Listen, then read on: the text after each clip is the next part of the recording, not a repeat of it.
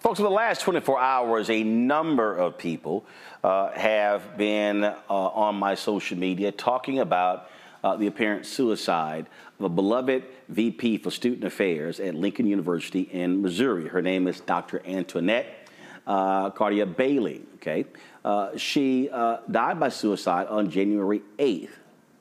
People have been suggesting that it was bullying from the university's president, Dr. John Moseley, that led to her suicide. Folks are demanding that the president also resign. Now, Lincoln University, Missouri is a historically black college university. It is now a predominantly white institution. Today, the Lincoln University Board of Curators announced Dr. Moseley volunteered to be placed on paid administrative leave while a third party reviews the school's personnel processes. According to those close to Dr. Bailey, she was subjected to a toxic work environment, enduring alleged bullying and harassment from President Moseley and other university officials. Despite her numerous attempts to seek support and address the issue, Dr. Bailey was allegedly left unsupported and disregarded. She penned a letter on the day she died, detailing the bullying she faced after disclosing her mental illness to university officials. This here is a letter here, folks. Joining us right now from Atlanta is Lincoln University's National Alumni Association President, Dr. Sherman Bonds, who wrote this letter, folks, calling the school's current leadership a liability. This letter has been circulating on social media as well, and folks, of course, have been talking about this. Again, folks, do y'all have the letter that she penned? Okay, I'm saying, do you have it in the control room? Okay, all right, so let me do this here, folks. I want to pull that up because I want to be able to share it with you. You know, we were sent a number of documents, folks, from the family of Dr. Candia-Bailey that, again, she shared. And there were all sorts of messages that were shared, that were sent, that went out as well. Like I said, she, so this here, I'm trying to see here. I want to go ahead and make sure that this is the correct letter here. And like I say, this has really been talked about by a lot of different people. This here is an email that took place between President Moseley as well as with Candia-Bailey here. You'll see right here from John Moseley to Candia-Bailey. He talked about her various comments, issues in her personnel file. Go to my iPad, please. And so this is what it shows right here. Okay, come on, pull it up, guys. Thank you. And so you see right here. And so you see the various emails going back and forth with her and the university president on a variety of issues that was shared with us. And so that was with her and President John Moseley of Lincoln University. Do we have Sherman Bonds? Can you hear me, Sherman? Okay, so we still are having some issues with his audio. We're still having some issues there with his audio, and so you know, this is one of those stories that people are talking about. Because it deals with workplace environment. It deals with how people are dealing with various issues within the workplace. We have a number of individuals who work in academia, who have been sharing their stories about the things that they actually have been enduring, what they have been going through, all of those different things. And it has been, and again, so you also had an effort to terminate her. So again, it's just so many different things that have been taking place. This is the letter here that Dr. Moseley, that was sent by Dr. Bailey to President Moseley on the day she committed suicide. You see her saying, "Thank you for allowing me to return to Lincoln University on May 1st, 2023 and serve as the vice president and Dean of Students in the Division of Student Affairs. She goes on to talk about being appreciative of working there. She says, yes, there are some interpersonal personality conflicts with team members. They're dedicated and work hard. I appreciated the meeting, and at the end, before the November evaluation meeting, I asked if you wanted me at LU. Thank you for the indirect response. It spoke volumes. Lincoln is where it started for me and where it ended. I'm expressing my sincere thoughts in this letter. She addresses and speaks about a number of her sorority sisters. She was an AKA in here as well. She goes on and talks about she receiving a 36 out of a 100 score on her evaluation on November 15th. She says that meant I didn't have a pulse and was just a body present. The total score was 100. If I am wrong, please accept my apology. The evaluation was not good. Why did you allow me to work if I was that much of a bad employee with poor leadership? While everyone was asleep, I was working. While on vacation, I was working. You even asked that I do a scheduled send on emails so folks aren't getting messages at all times of the night. I made it clear to staff that I work 24/7, but I don't have that expectation for them to be up working. The staff can never tell you of a time I didn't respond when I was working or away from the office. Never. Who got calls at 2 a.m., answered them, and followed up appropriately. If it was so bad, you should have provided me with an improvement action plan to work with me on my poor performance. You had no intention of retaining me as the VPSA. It went downhill after the FLMA and ADA documents were submitted due to my severe depression and anxiety. She's I requested to be removed under your leadership and from PAC, and this was causing significant attacks. This is all documented and sent. She says, you intentionally harassed and bullied me and got satisfaction from sitting back to determine how you would ensure I failed as an employee and proud alumna. How can you have an employee who ranks 36 out of 100 without a plan to help them improve? Well, you allowed me to do your dirty work and clean house in student affairs. Everyone you had significant concerns about within student affairs and discussed when I started is no longer with the university. She then goes on by saying you're avoiding this concern and thriving off the chaos. As an incoming president, you were required to receive leadership coaching, which you complained about meeting with Joe. Coaching is needed. Then she went on and talked about a number of other meetings. She talked about this PAC meeting. She said, you never had a discussion with me about some of the concerns. I even asked for the specifics during the meeting, which you struggled to provide and promised me to give specifics. When you offered needed clarity on how it related to the evaluation, I questioned. She said, what you offered needed clarity on how it related to the evaluation. I questioned, and you made it clear you weren't changing anything. It seemed you just pulled things out of the air. She talked about him failing to respond to issues as well. And she goes on and on and on, details an email that she received as well, talking about the mental health issues. She says, you were made aware of my mental health by email before I sent the email to the BOC, the Board of Curators. You scheduled a meeting on 10/26. Your demeanor was that of rushing. You stood the entire meeting, and you appeared heartless. She then says, be kind and watch how you talk to people. People have feelings and your words hurt. I observe you don't like it. I observe you don't like it when people do this to you. I mentioned this to you, and you said, Bonnie, you do the same thing. I acknowledge I was direct and tried to make changes in my delivery. Take ownership and don't get defensive when people try to provide feedback. She says Student Affairs Administration is a revolving door.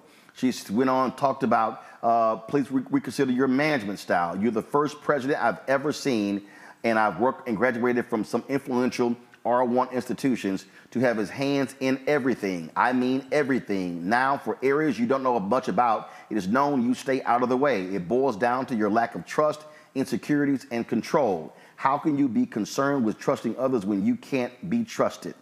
She talked about working with other presidents and how they operated. She said, we spend so much on attorney fees. Kathy needed to provide better legal guidance regarding me in 2 situations. She accused him of being micromanager. You see all of this. She said, stop bullying and beating PAC up in front of others. What I've learned, you put April and Jeff in uncomfortable positions in front of others. And she goes on detailing, you see folks here, boldface, underline, highlighting all of these different things. She talked about evaluations. Again, his failure to operate as a leader. This, folks, this is literally what she sent the day she took her life. All of this is what was actually sent to the president. I'm going to get down to the bottom of this issue.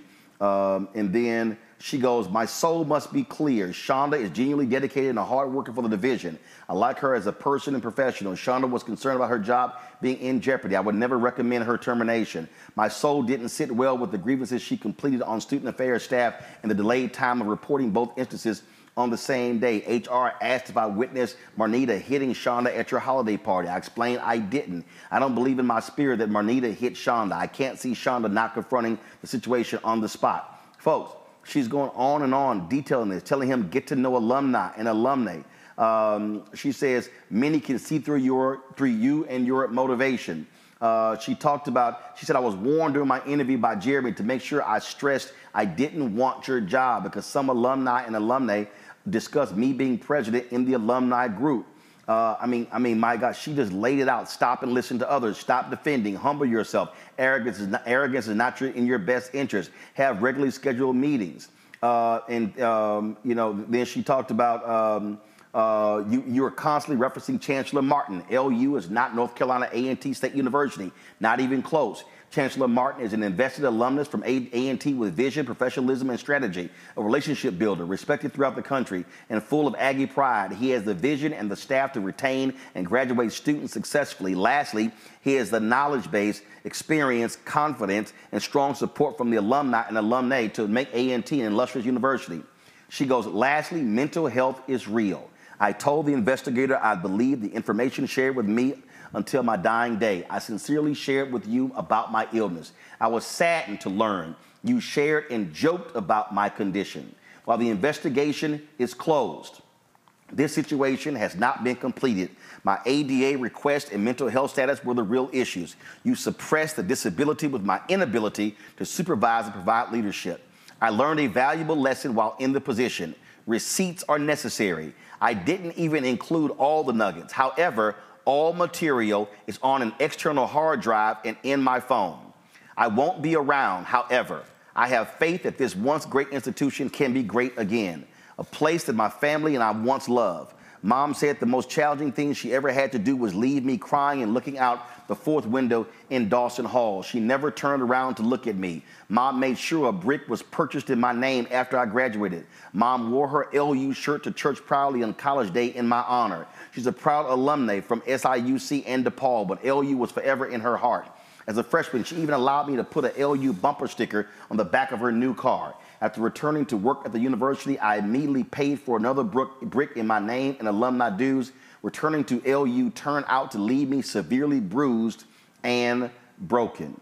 She says in here, she said, I cried my last tear this morning. I've had dark days, but I've never been this dark in my 25 years in the field.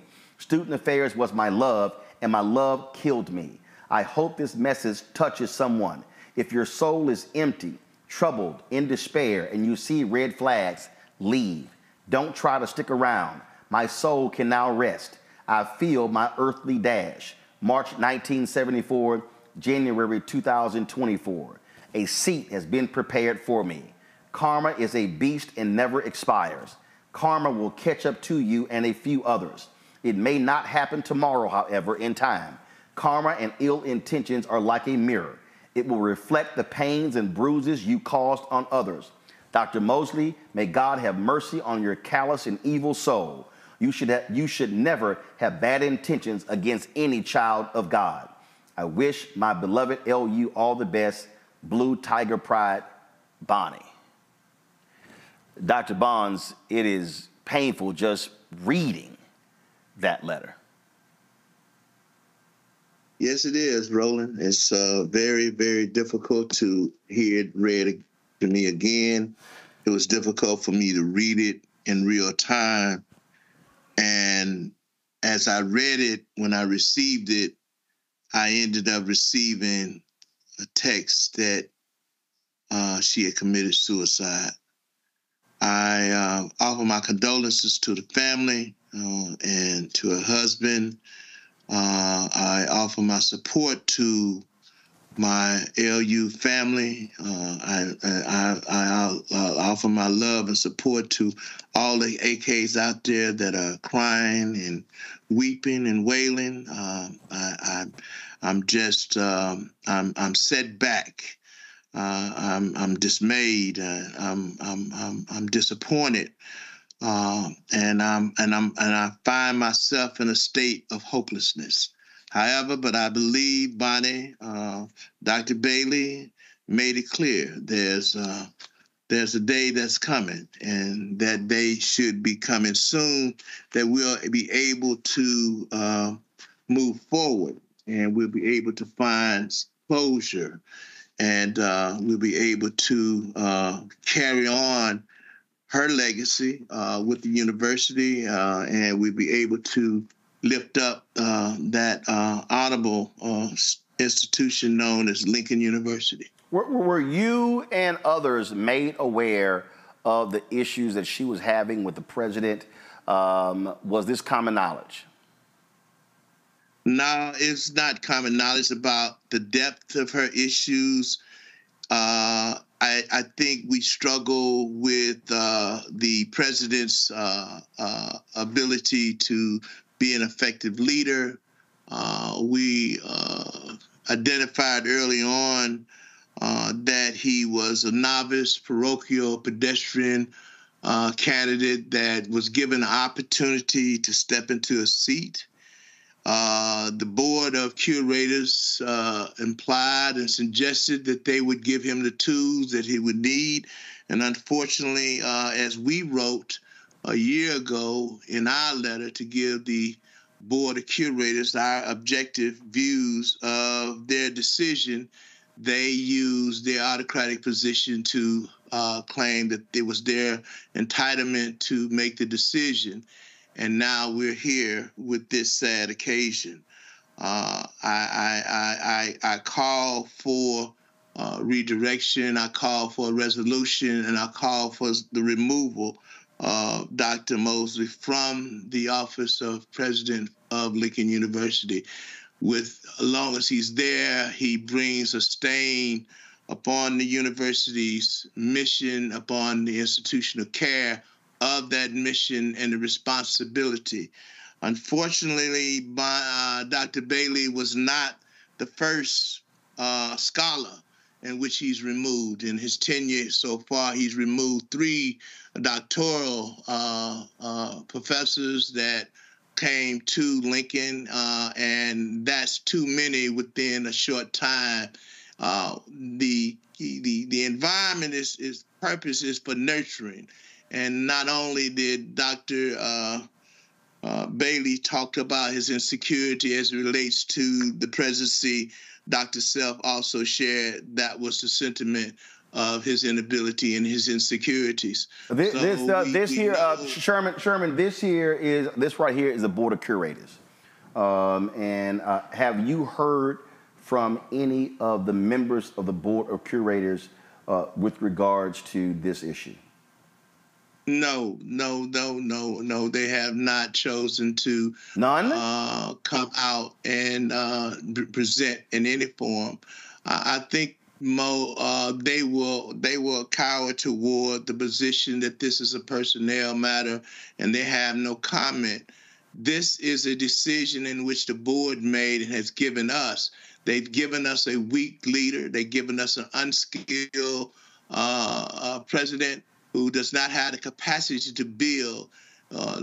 Dr. Bailey was there no longer than 9 months, and not to have a formative assessment that gives her, as you said, a corrective action. You take her and you dispose of her as if she's just a dusty towel. And I find that to be very, very unsettling. I think the institution for HBCUs is where we build a platform to build out our scholars. And you have 3 PhDs or EDDs to come under your leadership, not to be successful. That's a reflection on you. That's not a reflection on them.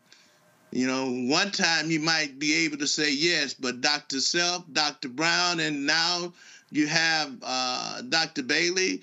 That is just poor leadership quality. You hired her, you brought her there, and you disposed of her recklessly, in my opinion.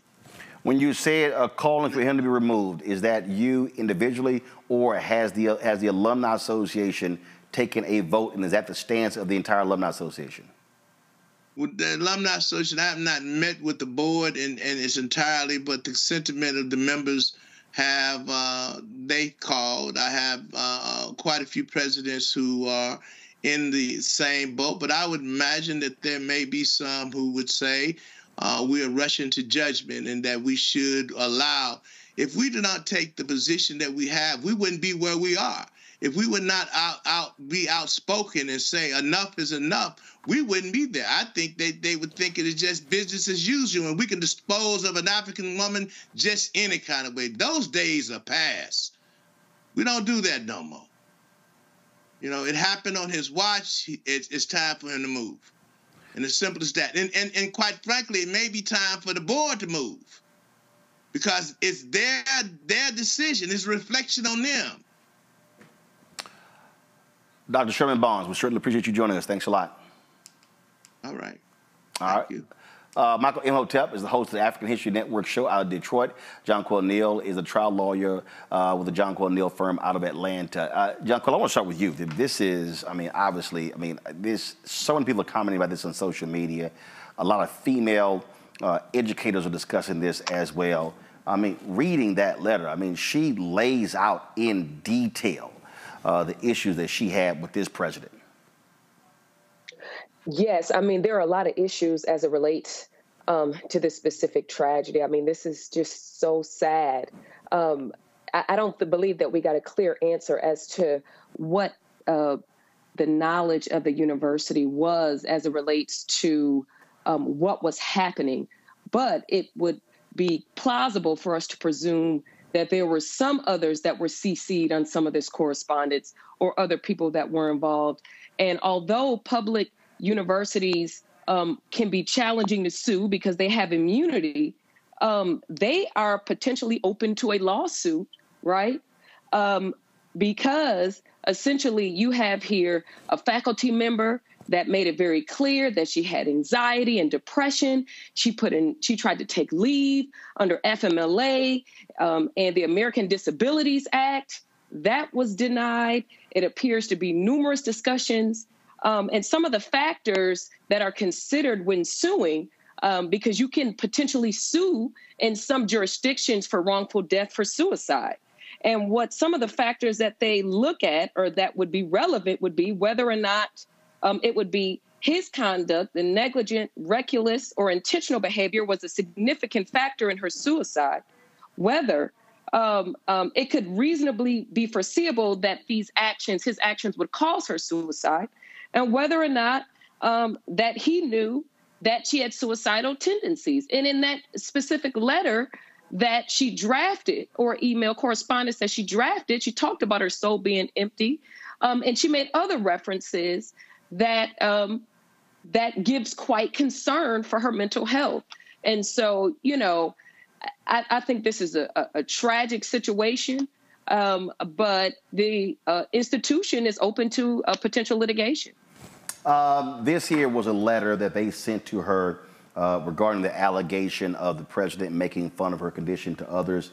They sent this on December 8th, and they said that a thorough investigation took place, and that they found that Dr. Moseley engaged, that they did not find that Dr. Moseley engaged in such actions, and instead found that you chose to believe what you had been told third hand by an unnamed employee. It was also determined you did not take the time to discuss your concerns with Dr. Moseley because you said you did not yet have the opportunity, but instead you sent them in an email to Dr. Moseley and the Board of Curators to, in your words, bring awareness to all parties. It says, in addition, the investigator determined that you have taken no responsibility for the poor work you have done since your arrival at the university, and you have set yourself against Dr. Moseley, believing he is the problem and that it is his responsibility to provide you with actionable items to make you feel better in your position as Vice President of Student Affairs, Dean of Students. If you have any questions, please let me know. This was from April Robinson, the Executive Director and Chief HR Officer.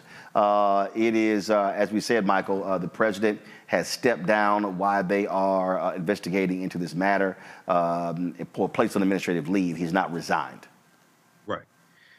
Yeah, well, you know, this whole incident is a real tragedy, regardless of what we find out in the investigation once the investigation is completed.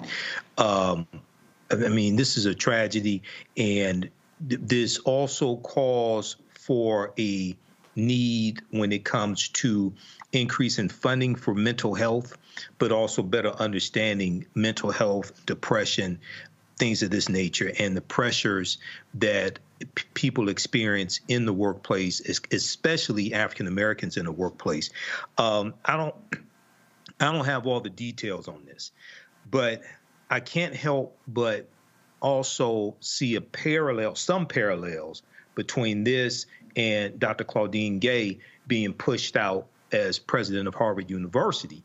And even though there are different circumstances, when Dr. Bailey talks about bullying, okay, if what she is alleging here is correct, or even if 1/10 of what she is alleging here is correct with bullying, we also saw that coming from the conservative right, bullying Dr. Claudine Gay. Well, in the case here, that's outside folks who were targeting Gay. Here, this is her saying it's the president. Yeah, I totally agree. That's why I said there's some parallels. It's not the exact same thing, but again, the different. First of all, I don't think there's actually a parallel.